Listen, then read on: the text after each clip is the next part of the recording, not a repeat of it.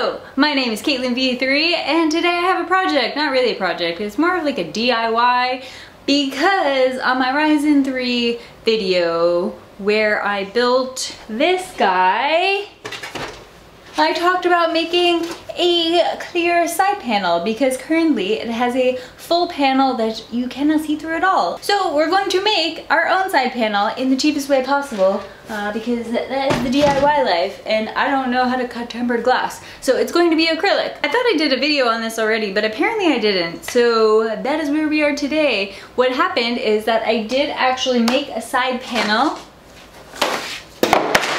Oops. That looks like this for the Nano S. And if you go back to my videos and watch the actually the redo of the budget build where I make the Nano S and build a little bit fancier, this is what I created, except I don't think I ever filmed the process. All this is acrylic with some magnets. In doing this, I realized that you kind of need to paint the edges. I always liked how a full window looks, but now I realize why so many companies put the black border along the window, and it's pretty much just to cover the means of attachment. So this is done by magnets in the four corners, but for this we're going to do something different. This is super easy. You can get these magnets really easily from Amazon, and these are attached through super glue, so they are never coming off. You don't have to worry about that. And then they literally just attach. The Nano S is a little different, but essentially it's like that. Pretty easy side panel, right? The only thing I did notice though is that it does create this gap here and on all of the sides, so you're going to get dust in there and you're going to get some sound noise leak from that gap. So this time we're doing a little differently. We're going to use this type of magnet, which is just magnet tape, and it's really strong, and I know that because I've already tested it with this piece of acrylic.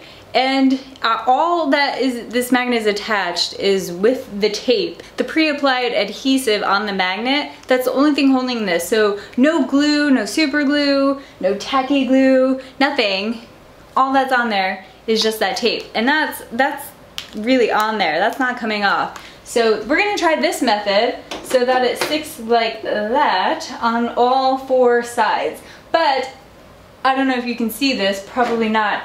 I don't really like how this part looks, so that's why we're definitely going to do this black border.